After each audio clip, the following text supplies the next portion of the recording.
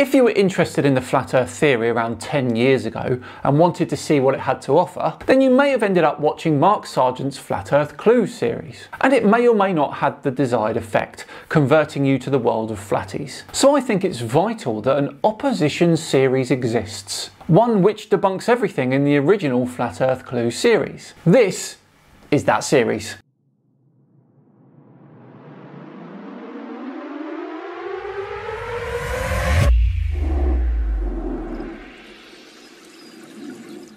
Hello all and welcome along to another video with me, Simon Dan. Thanks very much for joining me. Okay, let's crack on with this one then, shall we? In today's Flat Earth Clue, which Mark calls Souls of the Solar System, he focuses on the Apollo astronauts. Let's see how this goes, shall we? This clue looks into the recent past, or more specifically, an odd but interesting piece of conspiracy lore. What I hope to show here is an example of how an enclosed system, once revealed, can change the world very quickly and in ways you may not have realized. To start, we need to go back a little ways, to a controversial 2004 documentary called Astronauts Gone Wild. For those of you who missed this strange little gem, the summary is this. The producer-director Bart Winfield Sibrel went out to prove that all the moon landings were elaborate hoaxes. To do this, he set up interviews with the Apollo astronauts, giving them the impression that the interview was just routine. Ah yes, the ambushing of elderly astronauts with a camera crew, badgering them and demanding them to swear on the Bible. What a lovely thing to do. He then produced a Bible and asked each of the astronauts to swear on the book before the interview started. The interview was then supposed to be a series of detailed technical questions designed to trip up the astronauts. How someone with the intellect of Bart Sibrel could possibly trip up a NASA astronaut is funny to me. It really, really is. During the process, there was quite a bit of tension and some very uncomfortable moments, including one actual fistfight. Now, I'm not recommending that anyone actually go out and watch this hour-long documentary. For me, the astronauts have had to live with this guilt a long time, and leaving them alone seems like the humane thing to do. It's the decent thing to do, and this section here is what sets Mark apart from your average flat earther. He's not horrible. He's a pretty decent person. Wrong, but an okay guy, and I'll definitely have a pint with him at the pub. What interested me, and moreover what piqued my interest then, wasn't the unoriginal questions the reporter posed, but how the astronauts reacted to the Bible itself. None of the Apollo pilots would put their hand on it and swear that they went to the moon.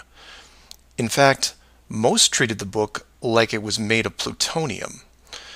This puzzled me for years because it went against the basic rules of any cover-up, one of which is lie about everything. Now, what Mark fails to mention here is that the astronauts already gave on-the-record congressional testimony where lying is a crime. Saying that none of them would swear is cherry-picking the reactions of people rightly annoyed at being called frauds. Now, the pilots of the Apollo program had done many interviews over the years, many televised, and had been going through their song and dance without really any instances of contention. So why not just go through the motions again? It is, after all, just a book, right? People lie under oath all the time. It's called perjury, and every country has an extensive system of laws and punishments to deal with it. These punishments don't seem to stop the people from committing perjury, and you can read about it almost every day. Furthermore, the astronauts were not in court.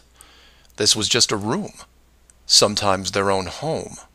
So swearing on the book would, for all intents and purposes, be meaningless. Surely that tells you how annoyed they were then. They're being accused of faking their life's work and then asked to validate it with a parlour trick. Refusing isn't suspicious, it's perfectly human in these circumstances. The only thing proven here is that harassment annoys people. And this sat in the back of my head for years. because it didn't make sense. Why would astronauts, trained by a very large military science program, be afraid of just putting their hand on the book and just tell one more lie? Well, for them, it may have been more than just a book. It may have been a symbol of something much bigger. You see, for you, me, and almost everyone else, a holy book is a symbol of faith because the creator or creators have yet to be revealed. But if you knew that the creators were real, then the book becomes something much more tangible, more relevant, more sobering. Plenty of Apollo astronauts were openly religious. Buzz Aldrin literally took communion on the moon. Apollo 8 read Genesis from lunar orbit. If the book scared them, they got a funny way of showing it. What actually happens is a man shoves a Bible in front of an astronaut's face and then demands them to swear on it. The face is hardened, the interview ends. End of. Or more to the point, the Apollo astronauts would have been let in on the enclosed system during their tenure with NASA, and over the decades, this system created certain truths for these men, one of which is, someone could be watching.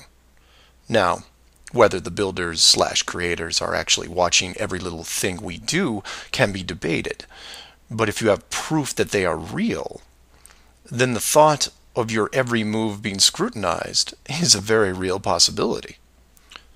This is what you and I may suspect, but don't feel. So Mark is postulating here that these Apollo astronauts were told the truth about the creators of his world. But surely this means they would have sworn on that Bible out of fear. The Apollo pilots, however, are a different story. If they were shown how the world really looked, then their attitude towards the book takes on a whole new meaning.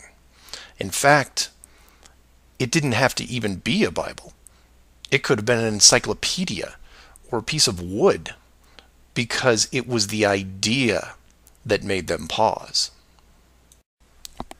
And if you're still not getting it, then I'll ask you directly.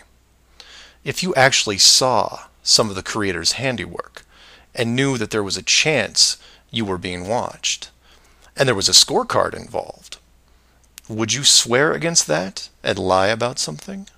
Well, if they were shown about these creators, and if the moon landings were a way to trick people by NASA and these creators, then yes, you would, wouldn't you? Surely, to keep them happy. Would you roll those dice and take the chance? Or to put it another way, everyone has gotten frustrated about something, then looked up and cursed the sky. Would you still do that if you knew that a creator was up there and possibly listening? That's just one example of how knowledge of the enclosed system changes people. The astronauts didn't want to roll the dice and lie because there was a real fear of retribution. And while they were confident that a bolt of lightning wasn't going to strike them down, they also weren't going to push their luck. Knowing a creator exists wouldn't turn a Bible into a lie detector. It wouldn't erase telemetry, independent tracking, or lunar geography. It would change how someone feels, not what the instruments recorded. And we all take on the same approach in daily life. Everyone who drives has run a stoplight. We know when we see the yellow light that it's too far away, so we hit the gas and hope for the best. Well, I don't know about you, but I certainly wouldn't, Mark. Orange light means slow, not accelerate.